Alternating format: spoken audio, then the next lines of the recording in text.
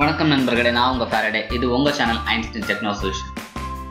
இன்னைக்கு வீடியோல நீங்க பார்க்க போறது ஆபரேட்டர்ஸ்.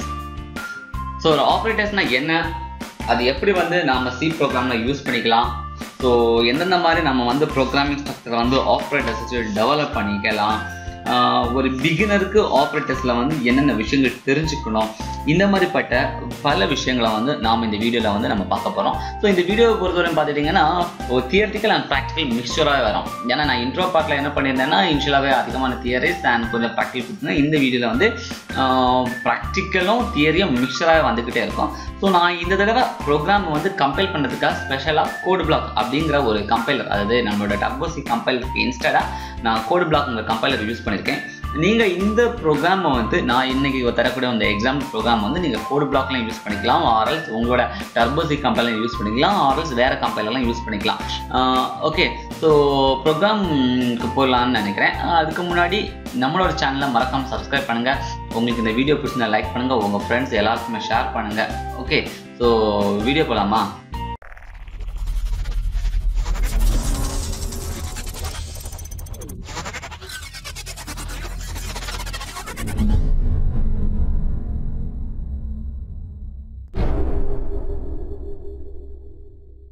சரி, ஆப்ரேட்டர்ஸ்னா என்ன அப்படிங்கிறது நம்ம ஜென்ரலாகவே தெரிஞ்சிருக்கோம். நமக்கு ஆப்ரேட்டர்ஸ் ஒரு ஸ்பெசிஃபிக்கான ஒரு ஆப்ரேஷனை பண்ணுறதுக்கு நம்ம என்ன பண்ணுறோம், ஆப்ரேட்டர்ஸ் அப்படிங்கிறத நம்ம யூஸ் பண்ணிக்கிறோம். ஸோ இந்த ஆப்ரேட்டர்ஸை நம்ம எத்தனையா கிளாஸிஃபை பண்ணிக்கிறோம் அப்படின்னு பார்த்தீங்கன்னா 8 விதமாக கிளாஸிஃபை பண்ணிக்கிறோம். ஒரு அரித்மெட்டிக் ஆப்ரேட்டர், அடுத்தது ரிலேஷனல் ஆப்ரேட்டர், அடுத்தது லாஜிக்கல் ஆப்ரேட்டர், அடுத்தது bitwise operator, assignment operator, increment decrement operator and conditional operator. இந்த மாதிரி டோட்டலாக நம்ம 8 வகையாக பிரிச்சுக்கலாம். ஸோ இந்த 8 வகையான ஆப்ரேட்டர்ஸ் தான் நாம் இப்போ ஸ்டெப் பை ஸ்டெப்பாக நாம் ஜஸ்ட் தியரிட்டிக்கலாகவும் பார்த்துக்க போகிறோம், ப்ராக்டிக்கலாகவும் பார்த்துக்க போகிறோம். ஓகே, ஸோ இனிஷியலாக நம்ம பார்க்கக்கூடியது பார்த்தீங்கன்னா அரித்மெட்டிக் ஆப்ரேட்டர். ஸோ அரித்மெட்டிக் ஆப்ரேட்டர்னா என்ன அப்படின்னு பார்த்துக்கிட்டோன்னா ஏற்கனவே நமக்கு தெரிஞ்சதுதான். ஆல்ரெடி நீங்கள் சி ப்ரோக்ராமிங்கில் ஆப்ரேட்டர்ஸில் ஒரு ஃபார் எக்ஸாம்பிள் நம்ம மேக்ஸில் கொஞ்சம் ஃப்ளூவெண்ட்டாக இருந்தோம்னா உங்களுக்கு தெரிஞ்சிருக்கும் அரித்மெட்டிக் ஆப்ரேட்டர் அப்படின்னா என்னங்கிறது.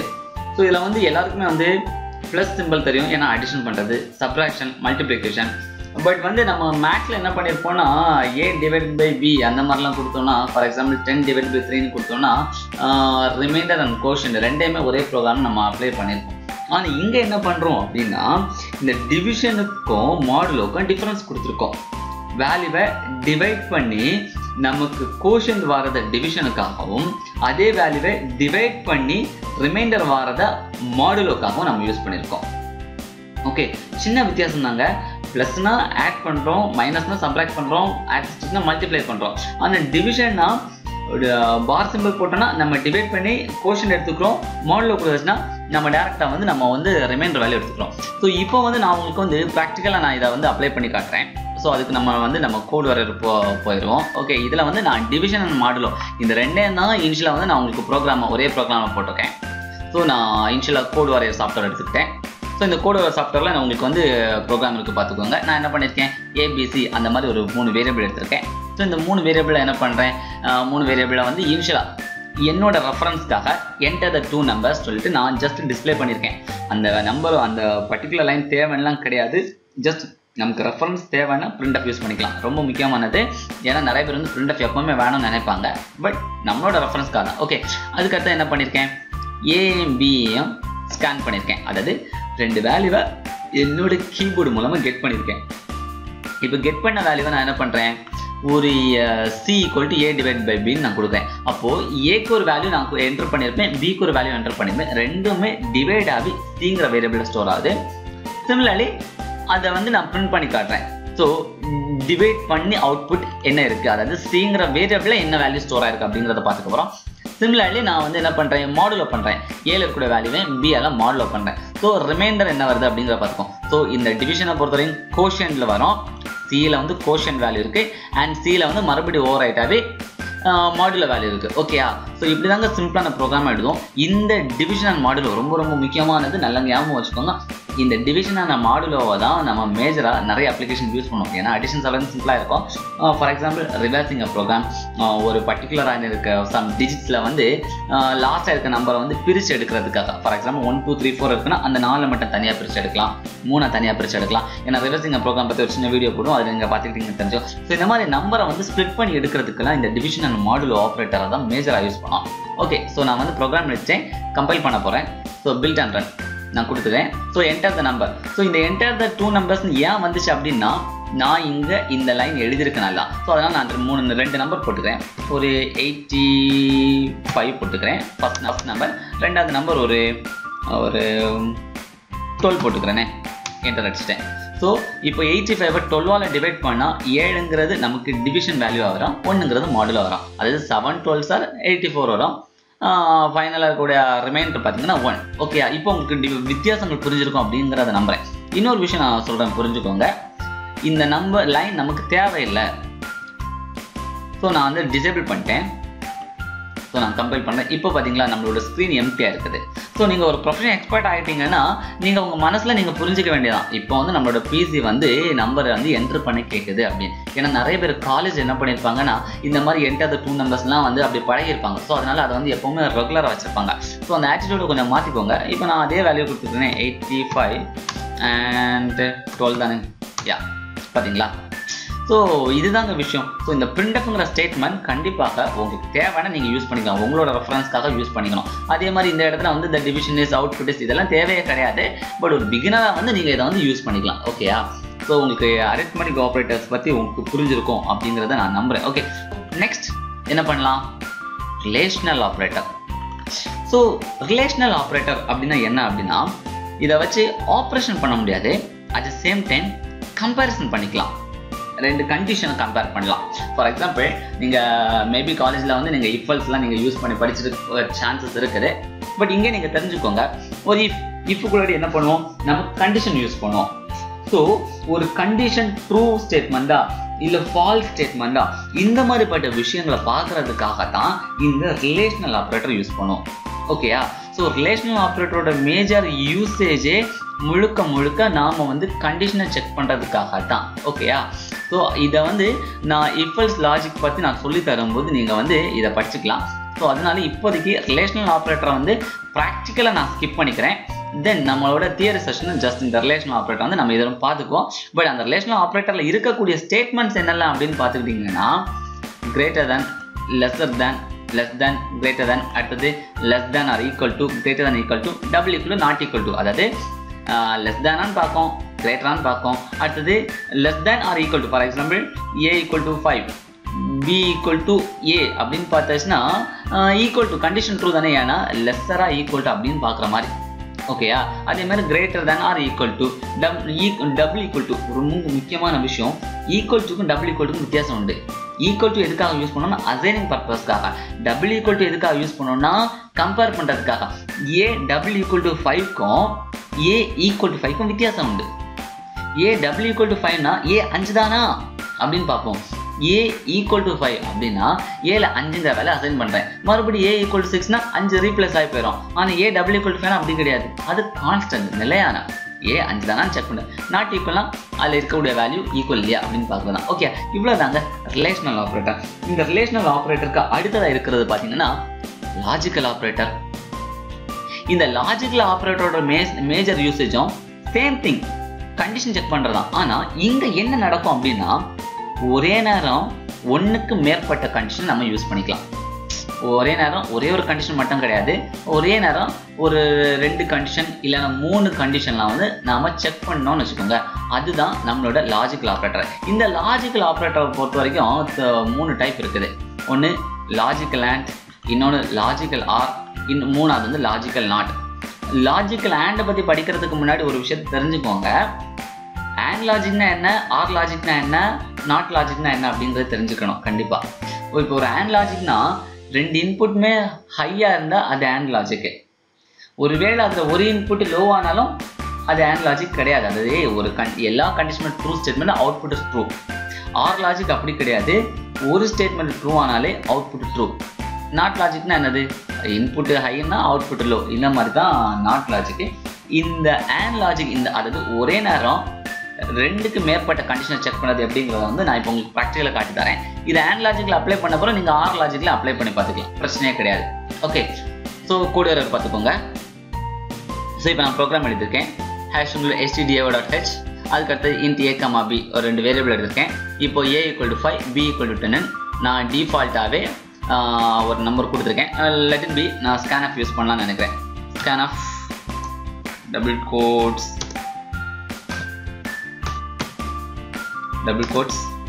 modulo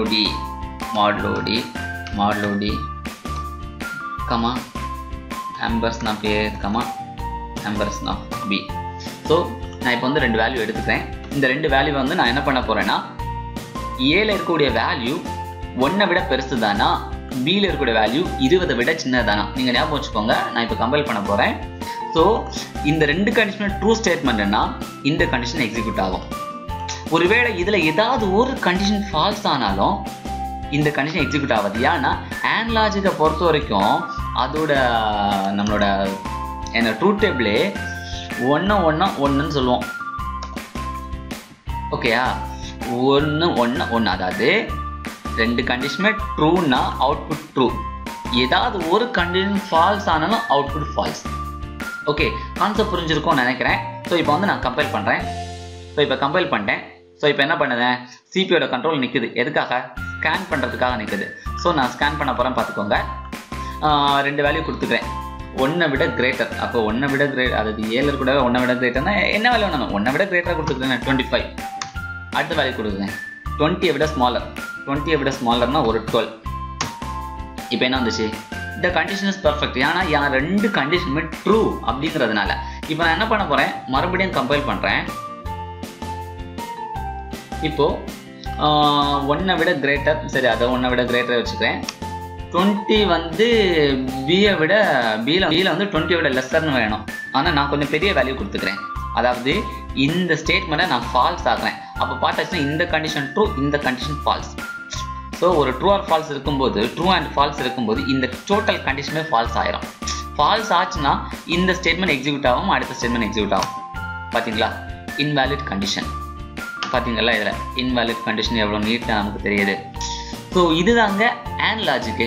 இதுவே ஆர் லாஜிக்னு வச்சுக்கோங்க. இந்த ஆர் லாஜிக்கை பொறுத்த வரைக்கும் ரொம்ப சிம்பிள். ஏதாவது ஒரு கண்டிஷன் ட்ரூவாக இருந்தாலே போதும், நமக்கு அவுட்புட் வந்து ட்ரூவாகவே இருக்கும். ஓகேயா? ஸோ இப்போ பார்த்துக்கோங்க, கம்பைல் பண்ணுறேன். ஸோ ஒரு இன்புட் கொடுத்துக்கிறேன். a is 12, b is lesser than 20, ஒரு 5. Condition is perfect. இப்போ இதே ஸ்டேட்மெண்ட்டுக்கு நான் மறுபடியும் வேல்யூ கொடுத்துக்கிறேன். ஒரு கண்டிஷன் ஒரு 18, பியோட ஸ்டேட்மெண்ட் வந்து 20 விட கிரேட்டர் கொடுத்துக்கிறேனே. Condition is perfect. நான் இந்த கண்டிஷனை ஃபால்ஸ் ஆக்கினாலும் இந்த கண்டிஷன் ட்ரூ ஸ்டேட்மெண்ட் இருக்குது. அப்போது ஏதாவது ஒரு கண்டிஷன் ட்ரூ ஆனாலே அவுட்புட் ட்ரூ ஆயிரும், அவுட்புட் எக்ஸிக்யூட் ஆயிரும். ஒருவேளை 2 கண்டிஷனுமே ஃபால்ஸ்னா அவுட்புட் ஃபால்ஸ். இப்போ பார்த்துக்கோங்களேன், 2 கண்டிஷனுமே ஃபால்ஸ், 0 ஒரு 65 இன்வாலிட் கண்டிஷன். பார்த்தீங்களா? புரியுதுங்களா? ஸோ இப்படி தாங்க லாஜிக்கல் ஆப்ரேட்டர் எக்ஸிக்யூட் ஆகிறது. அண்ட் நாட் லாஜிக்கை பொறுத்த வரைக்கும் எப்படி யூஸ் பண்ணோன்னா,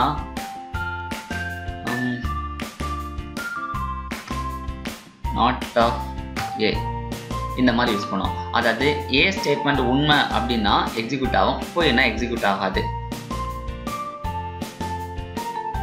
ஃபார் எக்ஸாம்பிள் இந்த ப்ரோக்ராமில் நான் வந்து இந்த இஃப் கண்டிஷனில் ஒரே ஒரு வேரியபிள் தான் யூஸ் பண்ணியிருக்கேன்.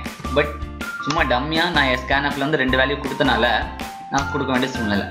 இன்வேலிட் கண்டிஷன், அதாவது 1 கொடுத்தேன்னா ஏக்கு வந்து 1 தானே கொடுத்துருக்கேன், ஆனால் இது 0வாக எடுத்துக்கோம். 1க்கு பதிலாக உல்டாவாக 0வாக எடுத்துக்கோம். அப்போ உல்டாவாக 0வாக எடுக்கும்போது கண்டிஷன் ஃபால்ஸ், இன்வேலிட் கண்டிஷன். புரியுதுங்களா?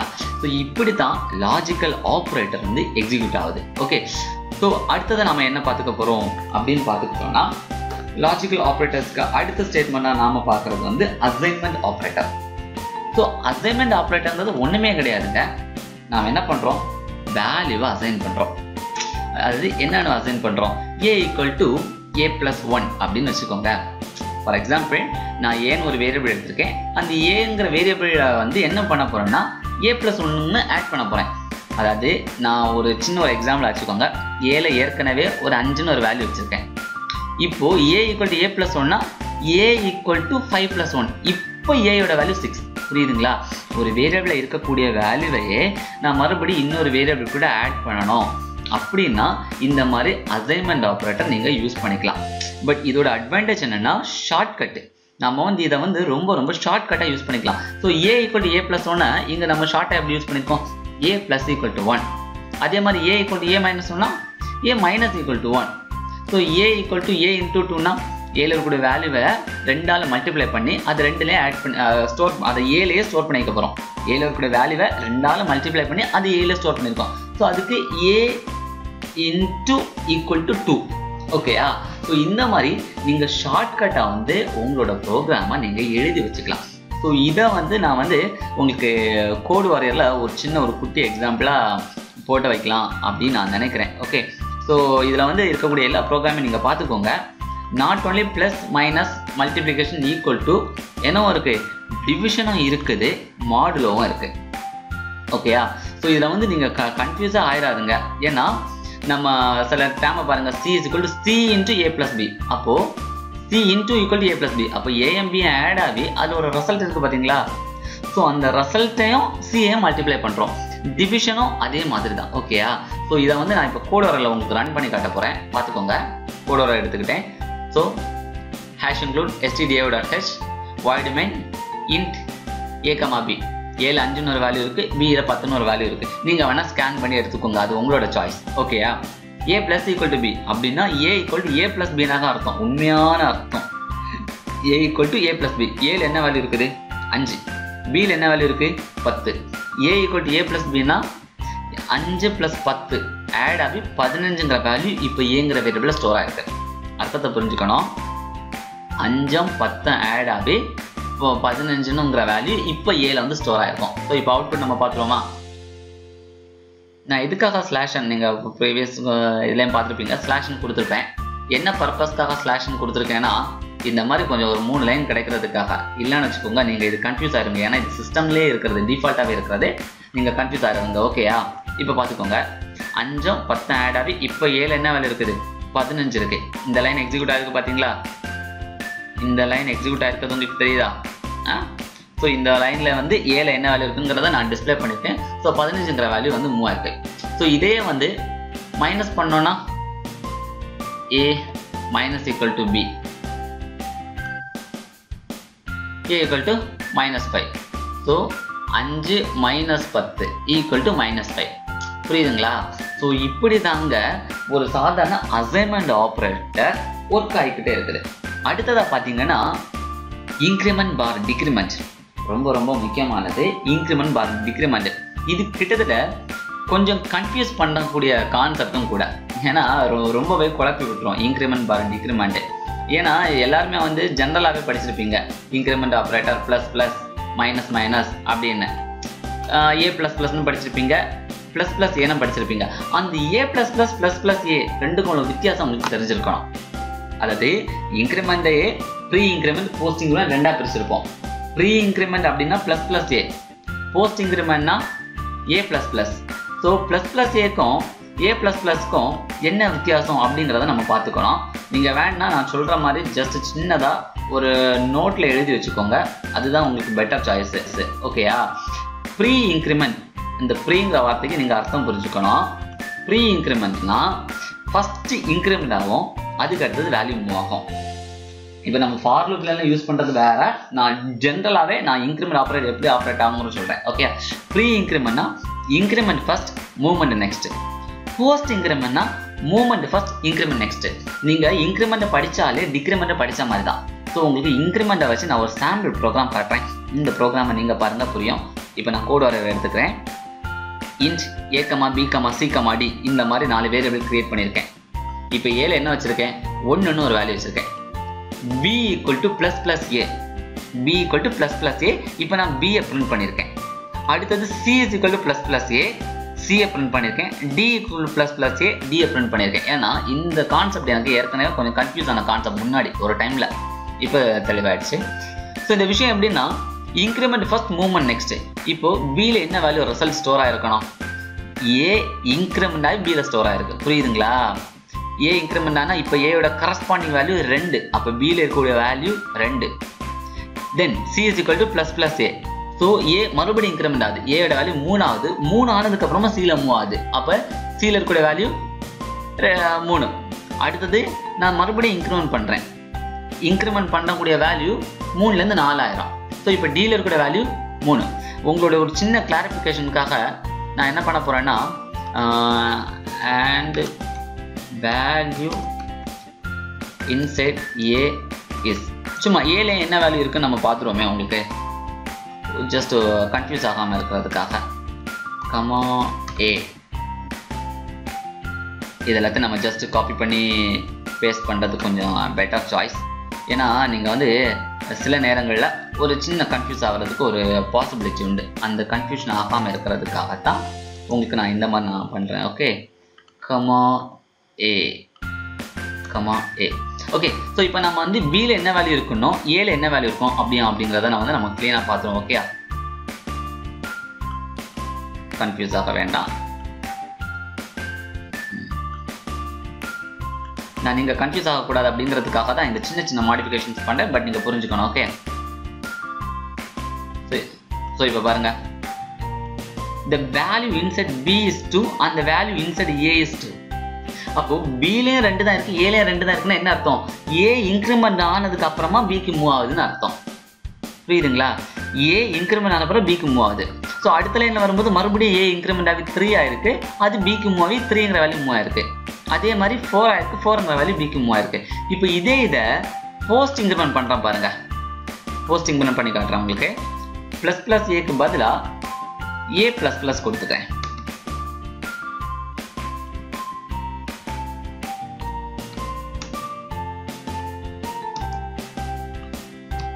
இப்போ என்ன நடக்கும் கவனிச்சிங்கன்னா மூவ்மெண்ட் ஃபர்ஸ்ட் நடக்கும் இன்க்ரிமெண்ட் நெக்ஸ்ட் நடக்கும். நல்லா புரிஞ்சுக்கணும். Movement first increment next. இப்போ நான் கம்பைல் பண்ணி காட்டுறேன். பாத்தீங்களா பாத்தீங்களா நல்லா புரிஞ்சுக்கோங்க. B ல வந்து 1ங்கிற வேல்யூ மூவ் இருக்கு.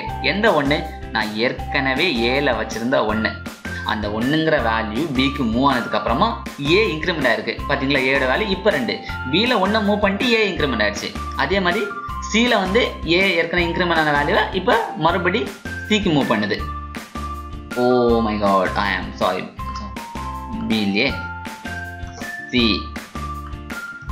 D okay B C D clear. Okay so almost நான் இந்த சேஞ்ச் பண்ணும்போது நீங்கள் ப்ரீவியஸான உள்ளது வந்து நீங்கள் புரிஞ்சிருப்பீங்க ஐ பிலீவ். ஓகே ஸோ இப்போ B ல என்ன நடக்குது? 2ங்கிற வேல்யூ சாரி 1ங்கிற வேல்யூ மூவ் ஆயிருக்கு. A 2 ஆயிடுச்சு. அந்த 2ங்கிற வேல்யூ C க்கு மூவ் ஆனதுக்கு அப்புறமா A இன்க்ரிமெண்ட் ஆயிருக்கு. ஏன்னா நான் அதுதான் பண்ண சொல்லியிருக்கேன். மூவ் பண்ணதுக்கு அப்புறமா இன்க்ரிமெண்ட் ஆகுது. இன்க்ரிமெண்ட் ஆனாலே வந்து திருப்பி நான் மூவ் பண்றேன். மூவ் பண்ணதுக்கு அப்புறமா இன்க்ரிமெண்ட் பண்றேன். மூவ் பண்ணதுக்கு அப்புறமா இன்க்ரிமெண்ட் பண்ணணும். புரியுதுங்களா? இந்த ப்ரீ இன்க்ரிமெண்ட்டுக்கும் போஸ்ட் இன்க்ரிமெண்ட்டுக்கும் மெயின் வித்தியாசம் இதுதான். ஃபர்ஸ்ட் மூவ் பண்ணோம் அடுத்தது இன்க்ரிமெண்ட் பண்ணோம். இல்லைன்னா ஃபர்ஸ்ட் இன்க்ரிமெண்ட் பண்ணோம் அடுத்தது மூவ் பண்ணோம். இந்த மாதிரிப்பட்ட ஒரு மேஜர் வித்தியாசம் தான். இந்த வித்தியாசத்தை நீங்க இந்த மாதிரி நான் பண்ணியிருக்கிற மாதிரி நீங்க turbo C compiler program எழுதினீங்கன்னா pre இன்க்ரிமெண்ட்டுக்கும் post இன்க்ரிமெண்ட்டுக்கும் உள்ள வித்தியாசங்கள் உங்களுக்கு தெளிவாக புரியும். ஓகேயா? அதே மாதிரி ப்ரீ டிக்ரிமெண்ட் போஸ்ட் டிக்ரிமெண்ட். அது ப்ரீ டிக்ரிமெண்ட் அது டிக்ரிமெண்ட் ஆனதுக்கு அப்புறமா மூவ் ஆகும். போஸ்ட் டிக்ரிமெண்ட்னா மூவ் ஆனதுக்கு அப்புறம் டிக்ரிமெண்ட் ஆகும். ஓகேயா? ஆனா நாம இது வரைக்கும் டிக்ரிமெண்ட் இன்க்ரிமெண்ட் ஆப்ரேட்டர்ஸ்லாம் பொதுவாகவே இந்த ஃபார் லூப்பு ஒயில் லூப்ல ரொம்ப சிம்பிளா தான் எழுதிருப்போம். ஆனா சம் செலக்டிவ் அப்ளிகேஷன்ஸ்க்கு வந்து நமக்கு தேவைப்படும். நாம வந்து நம்ம ப்ரோக்ராம் எழுதும்போது ஆட்டோமேட்டிக் நமக்கு அந்த ஐடியா கிடைக்கும். நம்ம எப்படி வந்து இன்க்ரிமெண்ட் ஆப்ரேட்டரை கால் பண்ணணும் டிக்ரிமெண்ட் ஆப்ரேட்டரை கால் பண்ணணும் அப்படிங்கிறது தான். ஓகேயா? அடுத்தது நம்ம பார்க்கக்கூடிய முக்கியமான ஆப்ரேட்டர் அப்படின்னு பார்த்தீங்கன்னா கண்டிஷனல் ஆப்ரேட்டர். இந்த கண்டிஷனல் ஆப்ரேட்டர்னா என்ன அப்படின்னு நம்ம பார்த்துட்டோம்னா ஒரு கண்டிஷன் இருக்கு. அந்த கண்டிஷன் ட்ரூவா இருந்துச்சுன்னா ஒரு ஸ்டேட்மெண்ட் எக்ஸிக்யூட் ஆகும். ஃபால்ஸா இருந்துச்சுன்னா இன்னொரு ஸ்டேட்மெண்ட் எக்ஸிக்யூட் ஆகும். ஓகேயா? ட்ரூவா இருந்துச்சுன்னா ஒரு ஸ்டேட்மெண்ட் எக்ஸிக்யூட் ஆகும். ஃபால்ஸா இருந்துச்சுன்னா இன்னொரு ஸ்டேட்மெண்ட் எக்ஸிக்யூட் ஆகும். ஸ்க்ரீன்ல பார்த்துக்கோங்க. இதுக்காகவே வந்து நான் என்ன பண்ணியிருக்கேன்னா உங்களுக்காக ஒரு எக்ஸ்பிரஷன் நான் கொடுத்துருக்கேன். Syntax variable equal to condition question mark operation 1 is to operation 2. வேரியபிள்ன்றது என்ன எதுவாக வேணா இருக்கலாம். நீங்கள் இன்ட் ஏன்னு போட்டுக்கலாம், இல்லைன்னா கேர் பி சம்திங் எல்ஸ் ஏதோ ஒன்று போட்டுருக்கோம். Variable equal to condition. இந்த இடத்துல நாம ஒரு கண்டிஷனை தான் எழுத முடியும். அந்த கண்டிஷன் ட்ரூவா இருந்துச்சுன்னா ஆப்ரேஷன் 1ல நீங்க எழுதியிருக்கக்கூடிய ப்ரோக்ராமை எக்ஸிக்யூட் பண்ணி ஃபைனலா வரக்கூடிய ரிசல்ட்டை இந்த வேரியபிள் ஸ்டோர் பண்ணோம். ஓகேயா, ஆப்ரேஷன் பண்ணி அதோட ஃபைனல் ரிசல்ட்டை இந்த வேரியபிள் ஸ்டோர் பண்ணோம். ஒருவேளை இந்த கண்டிஷன் ஃபால்ஸ், அதாவது நம்ம முதல்ல கொடுத்த கண்டிஷன் ஃபால்ஸ்னா ஆப்ரேஷன் 2வை எக்ஸிக்யூட் பண்ணி அதோட ஃபைனல் ரிசல்ட்டை வேரியபிள் ஸ்டோர் பண்ணோம். புரியுதுங்களா? So condition ட்ரூனா operation 1ஓட result store ஆயிருக்கும், கண்டிஷன் ஃபால்ஸ்னா ஆப்ரேஷன் 2ஓட ரிசல்ட் ஸ்டோர் ஆயிருக்கும். ஸோ அதுக்கு தான் ஒரு எக்ஸாம்பிள் கொடுத்தேன். Z = A greater than B. ஏல ஏதோ ஒரு வேல்யூ இருக்கு, பியில் ஏதோ ஒரு வேல்யூ இருக்கு, ஏஎம் பியும் கிரேட்டர்னு பார்க்குது, ஏ வந்து பியை விட கிரேட்டர்னு பார்க்குது. கிரேட்டராக இருந்துச்சுன்னா A + B எக்ஸிக்யூட் பண்ண போகுது. ஒருவேளை ஏல இருக்கிற வேல்யூ சின்னதுன்னா இந்த கண்டிஷனே ஃபால்ஸ், அப்போ A - Bங்கிறத எக்ஸிக்யூட் பண்ணி இந்த Zங்கிற வேரியபிளை ஸ்டோர் பண்ணுது. ஸோ இதை ப்ராக்டிக்கலாக வந்து நான் உங்களுக்கு கோட் வாரியரில் வந்து ஷிஃப்டிங் ஆப்ரேட்டரை வச்சு ஒரு ஒர்க் பண்ணியிருக்கேன். ஓகேயா, ஷிஃப்டிங் ஆப்ரேட்டரை வச்சு ஒரு ஒர்க் பண்ணியிருக்கேன். நீங்கள் இந்த ப்ரோக்ராமை கொஞ்சம் கவனமாக பார்த்துக்கோங்க. ஓகே, ஃபார் எக்ஸாம்பிள் ஏல 1ன்னு ஒரு வேல்யூ கொடுத்துருக்கேன். தென் let it be 1 then I comma sorry semicolon. So for I equal to 0, I less than 8, I plus plus. So I equal to 0, அது installation, condition checking, இன்க்ரிமெண்டேஷன். So inflation வந்து 0ன்னு பண்ணியிருக்கேன். I is greater than 8, condition true தான். Sorry, less than 8, I less than 8, ஐயோட value 0, 0 is less than 8, condition true. So true ஆனனால program execute ஆகுது. A equal to A not equal to 8, கண்டிஷனை பார்த்துக்கோங்க. A is not equal to 8. நீங்கள் புரிஞ்சுக்கணும், நல்லா புரிஞ்சுக்கணும். Maybe little bit confuse ஆகிறதுக்கு possible இருக்கு. இப்போ ஏயோட வேல்யூ வந்து உண்மையிலே என்னது 1. So A is not equal to 8, condition true. அப்போது ஏங்கிற வேல்யூ, ஏல என்ன வேல்யூ இருக்குதோ அதை வந்து என்ன பண்ணோம்னா ஒரு தடவை ஷிஃப்ட் பண்ணோம். கண்டிஷன் ட்ரூனா ஸ்டேட்மெண்ட் ஆஃப் ப்ரோக்ராம் இது தானே எக்ஸிக்யூட் ஆகும். Let it be an example. நான் வந்து 0 0 0 0 0 0 0 1 அப்படின்னு வச்சுக்கிறேன். ஓகேயா, ஸோ இதுதான் நம்மளோட ஏல இருக்கக்கூடிய 1. இதை வந்து எத்தனை தடவை ஷிஃப்ட் பண்ண சொல்கிறேன்? ஒரே ஒரு தடவை. இங்கே பார்த்தீங்களா, இந்த இடத்த நம்ம 1 தானே கொடுத்துருக்கோம். ஸோ ஒரே ஒரு தடவை ஷிஃப்ட் பண்ணுன்னு சொல்கிறேன். ஸோ அப்போ இந்த 1 இப்போ எங்கே இருக்கும்? இந்த இடத்துக்கு ஷிஃப்ட் ஆகி 1 ஆயிரும், இது வந்து 0 ஆயிரும். இப்போ நம்மளோட ரிசல்ட் என்னது? 2. ஏன்னா 8-4-2-1 கான்செப்ட் படி பார்த்தோம்னா இதோட ரிசல்ட் பார்த்தீங்கன்னா 2. ஓகேயா, ஸோ எக்ஸிக்யூட் பண்ணி முடிச்சிடுச்சு. இந்த வேல்யூ இன்சைடு ஏஎஸ், அந்த ஏல இருக்கக்கூடிய வேல்யூ வந்து நம்ம பிரிண்ட் பண்ணியிருப்போம். நீங்கள் டிஸ்பிளேல பார்த்தீங்கன்னா 2ன்னு வரும். பட் இப்போ என்ன ஆகும்? ஐ வந்து இன்க்ரிமெண்ட் ஆகும். இப்போ ஐயோட வேல்யூ என்னது? 1. 1 is less than 8. ஓகேயா, 1 is less than 8, condition true தானே. ட்ரூனா ஸ்டேட்மெண்ட் ஆஃப் ப்ரோக்ராம். இப்போ இங்கே ப்ரோக்ராம் வருது. A equal to A not equal to 8, condition true தானே. ட்ரூ தான், ஏன்னா இப்போ ஐயோட வேல்யூ 1. முதல்ல ஐயோட வேல்யூ 0 இருந்துச்சு, இப்போ ஐயோட வேல்யூ 1.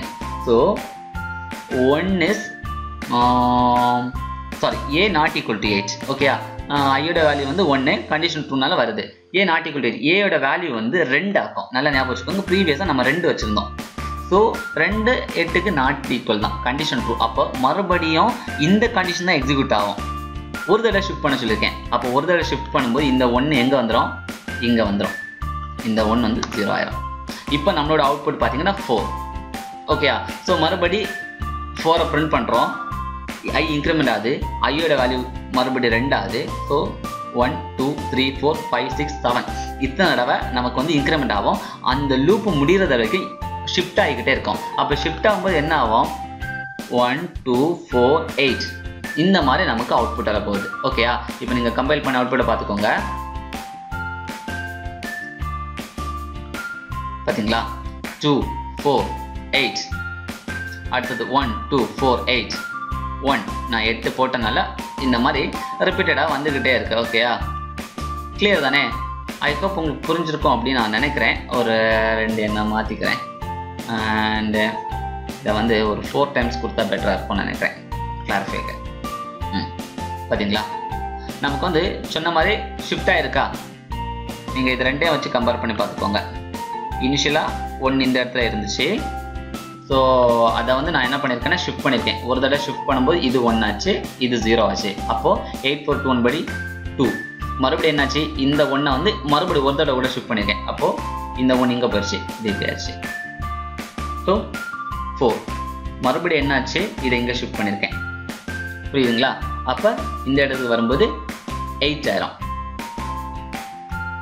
ஸோ 8 ஆனதுக்கு அப்புறமா என்னாச்சு இந்த கண்டிஷன் ஃபால்ஸ் ஆயிரும் நல்லா புரிஞ்சுக்கோங்க a is not equal to 8ங்கிறதா நமக்கு கொஸ்டின் ஏன்னா இது ஃபார்முலா போட்டிருக்கேன்ல not equal to 8 ன்னு போடும்போது கண்டிஷன் ஃபால்ஸ் ஆயிடும் அப்போ ஃபால்ஸ் ஆகும்போது இப்போ a யோட வேல்யூ 1 ஆக்கிடுவேன் ஏன்னா ஒருவேளை இந்த இடத்துல நான் கண்டிஷனை வந்து இதில் 8ன்னு போட்டிருந்தேன் லாஸ்ட் டைம் 8ன்னு போட்டிருந்தேன்ல அப்போ முதல்ல இந்த ரன் ஆகுறதுக்காக ஓகேயா ஸோ a யோட வேல்யூவை நான் ரீஇன்ஷியலைஸ் பண்ணுவேன் ஸோ இந்த மாதிரி தான் கண்டிஷனல் ஆப்ரேட்டரை யூஸ் பண்ணுவோம் ஷிஃப்டிங் ஆப்ரேட்டரை யூஸ் பண்ணுவோம் ஓகேயா ஸோ கண்டிஷனல் ஆப்ரேட்டர் உங்களுக்கு புரிஞ்சிருக்கும்னு நினைக்கிறேன் புரியலைன்னா இந்த ப்ரோக்ராமே நீங்கள் வந்து உங்களோட கம்பைலரில் போட்டு பாருங்க பர்ஃபெக்டாக எக்ஸிக்யூட் ஆகும் ஓகேயா ஸோ அடுத்ததை நம்ம பார்க்குறது வந்து bitwise ஆப்ரேட்டர் ஸோ bitwiseனா என்ன அப்படிங்கிறத நீங்கள் தெரிஞ்சுக்கணும் அதாவது ஒரு பிட் பேஸ்டாக ஒர்க் பண்ணக்கூடிய ஆப்ரேட்டரை தான் நாம் bitwise ஆப்ரேட்டர் அப்படின்னு சொல்லுவோம் ஓகேயா ஒரு பிட்டை வச்சு நாம் ஒர்க் பண்ணக்கூடிய ஒரு ஆப்ரேட்டர் ஸோ நம்ம ஏற்கனவே அங்கே லாஜிக்கிலே பார்த்துருப்போம் AND logic R logic XOR logic ஓகேயா காம்ப்ளிமெண்ட் இந்த மாதிரி ஆப்ரேட்டர்ஸ் பார்த்துருப்போம் ஸோ இதை வந்து நீங்கள் தெளிவாக புரிஞ்சுக்கணும் அப்படிங்கிறதுக்காக நான் உங்களுக்கு வந்து ஒரு சின்ன ஒரு இமேஜ் ப்ரெசன்டேஷன் கொடுத்துருக்கேன் பட் இதில் நீங்கள் ஃபஸ்ட்டே நீங்கள் நல்லா லேர்ன் பண்ணி வச்சுருக்க வேண்டிய விஷயங்கள் தெரிஞ்சு வச்சுக்க வேண்டிய விஷயங்கள் லாஜிக்கு AND லாஜிக்னா என்ன ஆர் லாஜிக்னா என்ன எக்ஸ்ஆர் லாஜிக்னா என்ன அப்படிங்கிறது ஷிஃப்டிங் லெஃப்ட் ஷிஃப்டிங் ரைட்டை வந்து நான் ப்ரீவியஸாக கண்டிஷனல் ஆப்ரேட்டரில் நான் சொல்லி தந்திருக்கேன் ஸோ அதை வச்சு நீங்கள் இப்போ புரிஞ்சு படிச்சுக்கோங்க காம்ப்ளிமெண்ட்னா என்னது 1 இருந்துச்சுன்னா காம்ப்ளிமெண்டாகவே 0 ஆகும் 0 இருந்துச்சுன்னா 1 ஆகும் கிட்டத்தட்ட நம்மளோட நாட் ஆப்ரேஷன் மாதிரி தான் இதே நீங்கள் வந்து அப்ளை பண்ணி பார்த்தீங்கன்னா உங்களுக்கு டெஃபினட்டாக தெரியும் ஸோ இப்போ வந்து AND லாஜிக்கையும் ஆர் லாஜிக்கை வச்சு உங்களுக்கு ஒரு சிம்பிள் ப்ரோக்ராம் நான் கொடுக்கலாம் அப்படின்னு நான் நினைக்கிறேன் ஓகே ஸோ இன்ஷியலாக இந்த இமேஜை பார்த்துக்கோங்க நாம் வந்து என்ன பண்ண போகிறோம்னா 25 அப்படிங்கிற வேல்யூவையும் 69 அப்படிங்கிற வேல்யூவையும் நாம் வந்து bitwise and bitwise R லாஜிக்கும் use பண்ண போகிறோம் ஓகேயா ஆனால் அதுக்கு முன்னாடி நீங்கள் தெரிஞ்சுக்க வேண்டியது 25 ஹெக்ஸாடெசிமலாக கன்வெர்ட் பண்ணலாம் ஹெக்ஸாடெசிமலாக கன்வெர்ட் பண்ணால் நம்மளோட அவுட்புட் பார்த்தீங்கன்னா 19 இந்த 19ங்கிற வேல்யூவை பைனரியாக கன்வெர்ட் பண்ணோம் பைனரியாக கன்வெர்ட் பண்ணால் என்ன அர்த்தம் 0001 1001 அப்படி தானே 19 ஆச்சு ஓகேயா அதே மாதிரி 69ங்கிற வேல்யூக்கு ஈக்குவலான ஹெக்ஸாடெசிமல் 45 அதையும் பைனரியாக கன்வெர்ட் பண்ணும்போது 01000101 இப்போ இது ரெண்டுக்குமே நடுவில் வந்து நான் லாஜிக்கலான ஆப்ரேஷன்ஸ் பண்ணலாம் நல்லா யோசிச்சு பாருங்க லாஜிக்கல் AND பொறுத்த பார்த்தோம்னா ரெண்டு இன்புட்டுமே ஹையாக இருந்தால் தான் அவுட்புட் ஹை ஒரு இன்புட் லோ ஆனாலும் அவுட்புட் லோ அப்போ பாருங்க ஃபர்ஸ்ட் ரைட் லெஃப்ட் சைட்லேருந்து வருங்க 0 ஸோ கீழே 0 1 கண்டிஷன் மேலே 0 இருக்குது கீழே 1 இருக்குது 0 அவுட்புட் 0 0 0 0 1 0 0 1 0 0 0 1 0 0 0 0 ஆனால் ரைட் சைடுக்கு லாஸ்ட் பிட்டை பாருங்க ரெண்டு பிட்டுமே ஹை ஸ்டேட்டில் இருக்குது அப்படின்னா அதுக்கு கீழே நம்ம 1 போட்டுக்கணும் இந்த 8421 கான்செப்ட் படி தான் ஒர்க் பண்ணோம் ஓகேயா இப்போ 19 நான் எப்படி எடுத்துக்கேன் பார்த்தீங்களா 8 1 9 அதனால 8 கீழே 1 1 கீழே 1 புரியுதுங்களா ஸோ 19 நான் 2 பிரிச்சிருக்கேன் 1 தனியாக பிரிச்சிருக்கேன் 9 தனியாக பிரிச்சிருக்கேன் அதே மாதிரி தான் 45 பார்த்தீங்கன்னா 4 5 ஸோ ஒரு 4 பாருங்க இந்த 4 கீழே 1 5 பாருங்க 4 + 1 5 தானே அதனால அந்த 4 கீழே 1 அந்த 1 கீழே 1 ஸோ இந்த மாதிரி நான் எடுத்துக்கிறேன் இதே இது ஆர் லாஜிக் பண்ணால் என்ன அர்த்தம் ஏதாவது ஒரு இன்புட் ஹை ஸ்டேட்னால அவுட்புட் ஹை தானே அதனால தான் நான் வந்து ஆர் லாஜிக்கோட அவுட்புட்டு கீழே வந்து நமக்கு 93 வந்திருக்கு ஏன்னா AND லாஜிக்கு 1 வந்துச்சு ஆர் லாஜிக்கு 93 வந்து எப்படி வந்துச்சு 0 0 0 0 1 1 0 0 0 0 1 0 1 1 0 1 0 1 1 0 0 0 1 1 1 புரியுதுங்களா ஆர் லாஜிக் ஸோ என்னோட அவுட்புட் 93 ஸோ இதே ப்ரோக்ராம் வந்து நாம் இப்போ கோட் வரையில நம்ம ரன் பண்ணி பார்த்துருவோம் a equal to 19 sorry a equal to 25 b equal to 69 clear தானே a க்கு வந்து நம்ம 25 கொடுத்துருக்கோம் b equal to 69 equal to 69 a equal to a logical and b semicolon logical and b semicolon friend of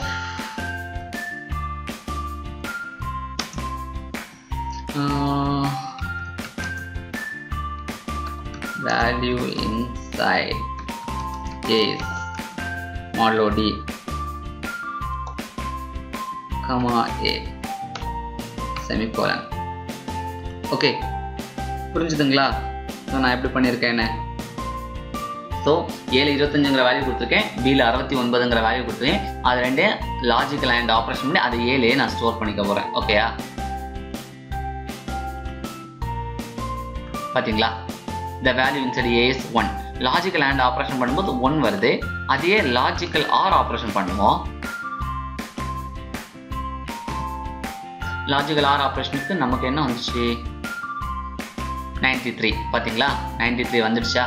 so அந்த image இருக்கிறதே தான் நான் இங்கே ப்ரோக்ராம் எழுதியிருக்கேன். பட் இதில் நீங்கள் தெளிவாக இருக்க வேண்டியது லாஜிக்கல் ஆப்ரேஷனை எப்படி பண்ணணும் அப்படிங்கிறத நீங்கள் கண்டிப்பாக தெரிஞ்சிருக்கணும்.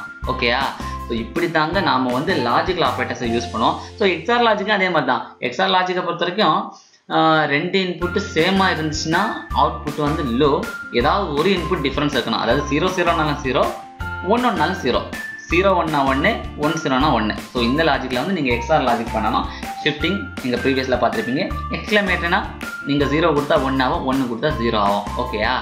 ஸோ லாஸ்ட்டு நம்ம பார்க்கக்கூடிய ஆப்ரேட்டர் என்ன அப்படின்னு பார்த்துச்சுன்னா சைஸ் ஆஃப் ஆப்ரேட்டர். அது என்ன சைஸ் ஆஃப் ஆப்ரேட்டர் அப்படின்னு நீங்கள் யோசிச்சுக்கலாம். ஸோ இந்த size of ஆப்ரேட்டரோட major யூசேஜே, for example ஒரு அரே வேரியபிள் இருக்குது. அதாவது நீங்கள் ஃபியூச்சரில் அரேங்கிற ஒரு கான்செப்ட் படிப்பீங்க. இந்த மாதிரி ஒரு அரே வேரியபிள் இருக்கு. அந்த வேரியபிளோட சைஸ், அது எப்படி சொல்றது, ஒரு ஸ்டோரேஜ் லொகேஷனுக்கு எவ்வளோ, நம்ம இப்போ மெமரி கார்டில் 1 GB 2 GBலாம் சொல்லியல, அதே மாதிரி நாம் இங்கே ஒரு வேரியபிள் கிரியேட் பண்ணோம்னா அந்த வேரியபிளுக்கும் ஒரு ஸ்பெசிஃபிக் சைஸ் அலோகேட் ஆயிருக்கும். அந்த சைஸை கண்டுபிடிக்கிறது தான் நம்மளோட சைஸ் ஆஃப் ஆப்ரேட்டரோட ஒரே ஒர்க்கு. ஓகேயா? ஸோ இதை வந்து நான் வந்து உங்களுக்கு ஒரு சின்ன ஒரு குட்டி ப்ரோக்ராமாக போடலாம் அப்படிங்கிறத நான் நினைக்கிறேன். ஸோ கோடு வர பார்த்துக்கோங்க. b equal to size of a semicolon. and இப்போ வந்து நம்ம a வந்து print பண்ண போறோம். print of the output in a b is modulo d comma b semicolon. select your 3 slash போட்டுறேன். ஓகே, ஸோ ப்ரோக்ராம் முடிச்சிட்டேன். நீங்கள் பார்த்துக்கோங்க. 7 ஒரு வேல்யூ சும்மா தான் டம்மியாக தான் வச்சுருக்கேன். அந்த 25 நான் எதுக்கும் யூஸ் பண்ண போகல. இப்போ இந்த ஏங்கிற வேரியபிளோட சைஸ் எவ்வளோ அப்படிங்கிறத பார்த்துக்க போகிறோம். பார்த்தீங்களா? ஸோ ஏயோட சைஸ் வந்து 4. ஏன் ஏயோட சைஸ் 4ன்னா நம்ம ஏங்கிறத இன்டிஜராக எடுத்திருக்கோம். இன்டிஜரோட சைஸ் 4, கேரக்டரோட சைஸ் 2. ஓகேயா? இந்த மாதிரி ஒவ்வொரு கான்செப்டுக்கும் சைஸ் இருக்குது. ஓகேயா? ஒவ்வொரு வேரியபிளுக்கும் சைஸ் உண்டு. அந்த சைஸை கண்டுபிடிக்கிறதுக்காக தான் நம்ம இந்த சைஸ் ஆஃப் ஆப்ரேட்டர் யூஸ் பண்ணுவோம். சைஸ் ஆஃப் ஆப்ரேட்டர் எப்போவுமே யூஸ் பண்ணிட்டு இருக்க மாட்டாங்க. ஸோ சம் செலக்டிவ் அப்ளிகேஷனுக்காக தான் நம்ம சைஸ் ஆஃப் அப்படிங்கிற ஆப்ரேட்டரை நாம் யூஸ் பண்ணுவோம். ஓகேயா? ஸோ ஐ ஹோப் ஆப்ரேட்டர்ஸ்னால் என்ன அப்படிங்கிறது உங்களுக்கு புரிஞ்சிருக்கும் அப்படிங்கிறத நான் நம்புகிறேன். ஸோ இந்த வீடியோவில் வந்து நான் வந்து ஒரு சிம்பிள் ஐடியாலஜி தான் நான் அப்ளை பண்ணியிருக்கேன். நீங்கள் என்ன பண்ணலாம் அப்படின்னா, உங்களுக்கு நான் ஸ்பெசிஃபிக்காக ரெஃபர் பண்ணேன் அப்படின்னா ப்ரோக்ராமிங் இன் ANSYS பாலகுருசாமி அப்படின்னு ஒரு ஆத்தர் இருக்காரு. அவர் ஒரு லோக்கல் ஆத்தர் தான்.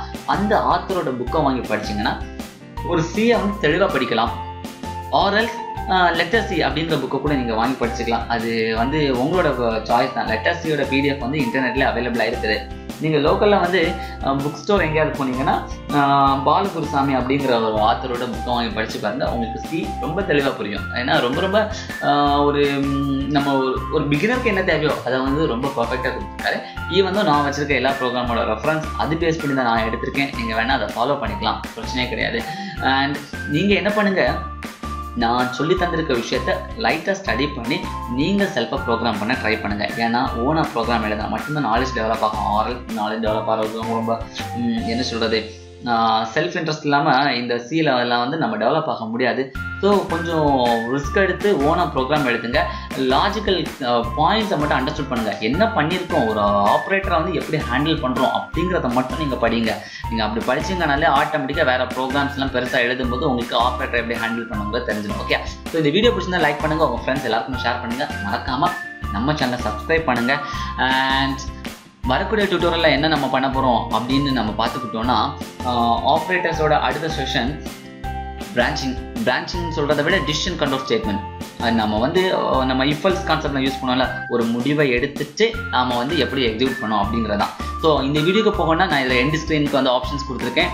நீங்கள் வந்து இந்த எண்ட் ஸ்க்ரீன் ஆப்ஷன்ஸை கிளிக் பண்ணி நீங்கள் அந்த வீடியோ போய் பாருங்கள். ஸோ அந்த மாதிரி ஒவ்வொரு வீடியோக்கும் வந்து எண்ட் ஸ்க்ரீன் ஆப்ஷன்ஸ் கொடுத்துருப்போம். ஸோ அந்த வீடியோ வந்து நீங்கள் கிளிக் பண்ணி டோட்டலாகவே ஒரு சி டியூட்டோரியல் ஃபுல்லுமே நீங்கள் ஃபாலோ பண்ணிக்கலாம். Okay, anyway thank you guys. அடுத்த வீடியோவில் பார்க்கலாம். By by, see you.